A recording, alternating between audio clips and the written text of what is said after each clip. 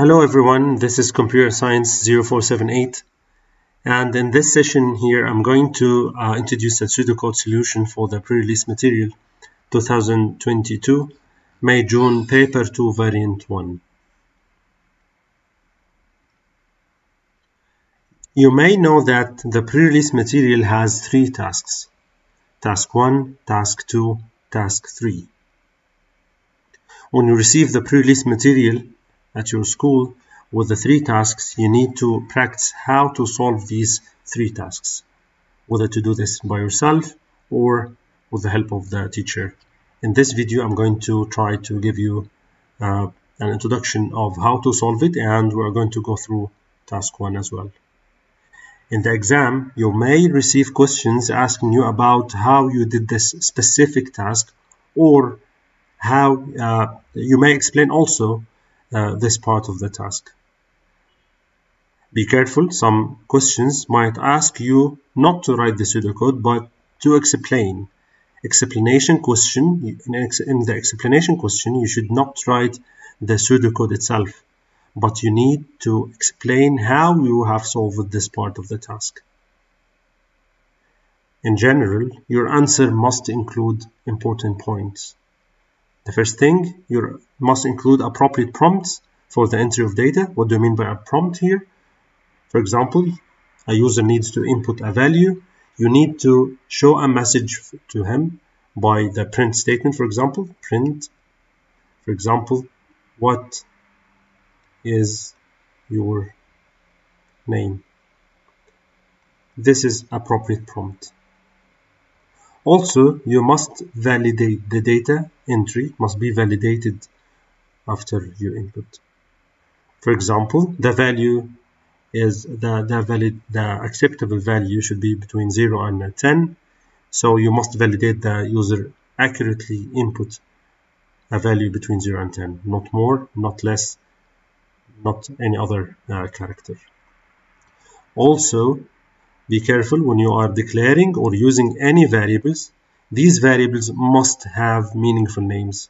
Avoid to use X, Y, and so on. The variable should have meaningful names. One another last thing, all outputs, including the error messages, need to be set out clearly. These are most important things you should take care of when you are writing your answer or whenever you are practicing with the pre-release material. Now let's start to solve the first task, which is task 1. Okay, now you need to set up the task 1 here, becoming a member of Friends of CView Pyre. You need to set up the system to enable people to become members of the of Friends of the CView peer, and for each new member, enter their first name and last name. So you should have a prompt here to input the first name and last name, and for sure you cannot have a variable without declaring this variable, so take care of variable declarations. Whether or not they wish to work as a volunteer. Also, if they choose to be a volunteer, enable area from the peer entrance gate, the gift shop, painting, and decorating. So the volunteer will choose to work on one of these areas. Also, you must accept and store the date of joining, whether or not they have paid the 75 fees. So every member must pay the 75 fees, and you must also accept the input of 75 fees or not. All of this information need to be stored using suitable data structure. Data structure here might be like, for example, any variable,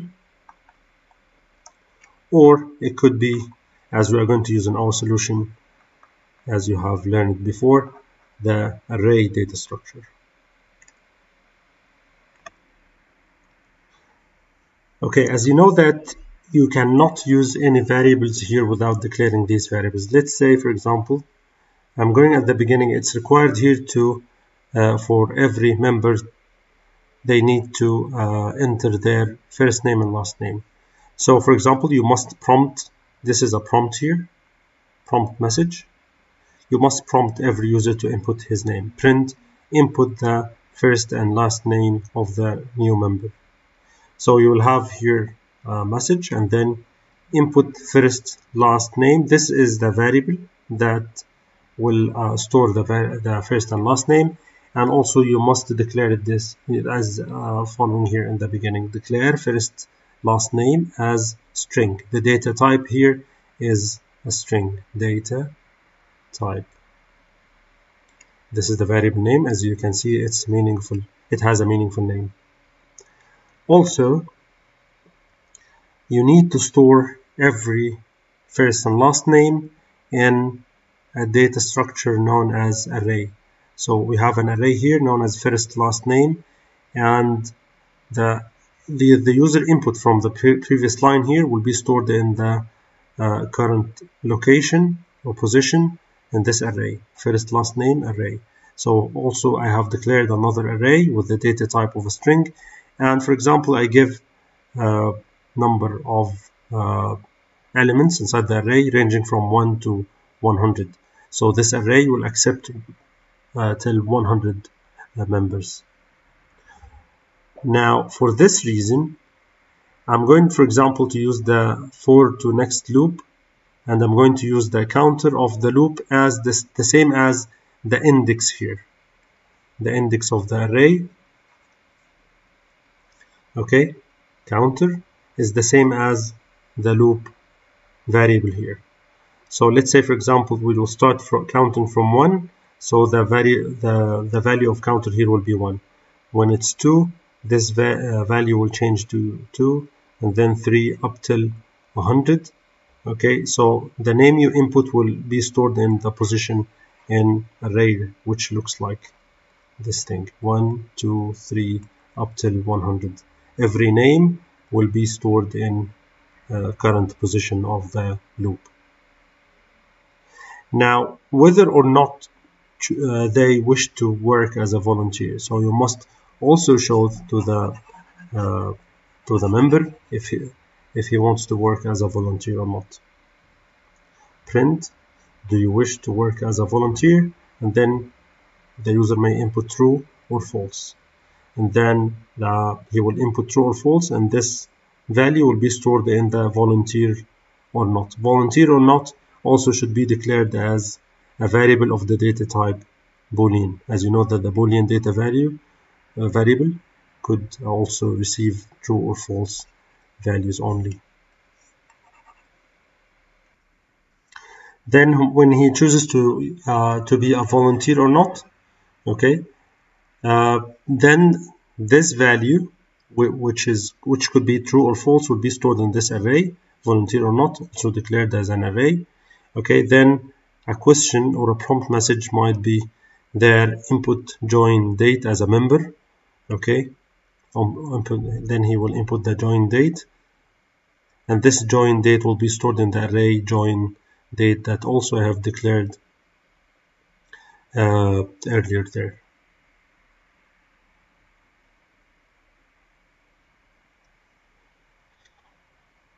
Then another question here, whether he paid the 75 fees or not.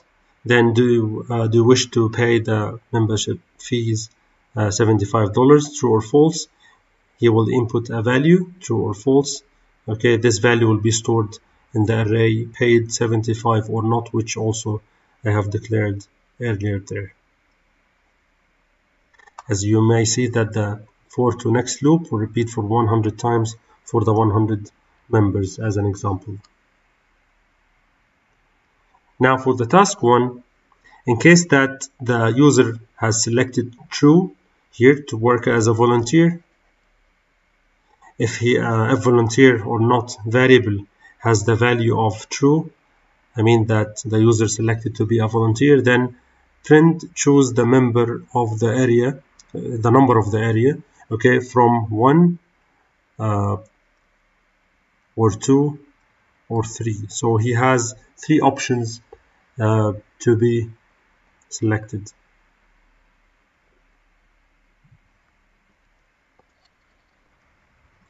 Now if the user is selected to work as a peer, okay, so that's why I have a case statement, case volunteer area of, this is the variable name.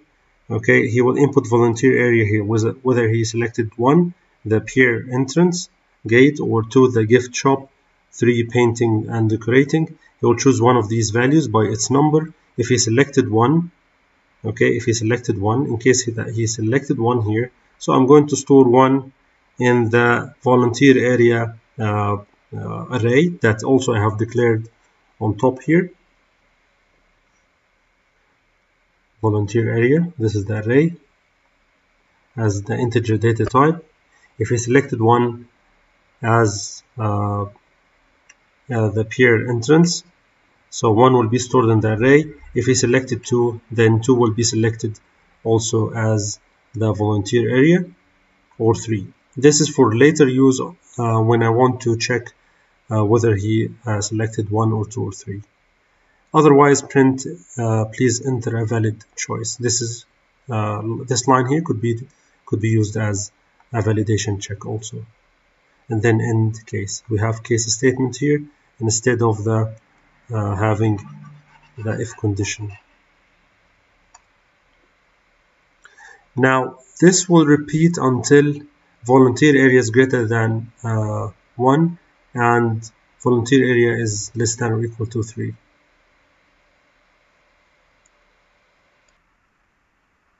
There's also another validation check here. So this loop will repeat, okay, will repeat whenever he inputs any other value rather than these. If the user inputs any value from 1 to 3, then this loop will terminate, and then the program will finish for this part. That's all for task 1, and I wish you a pleasant time. Bye bye.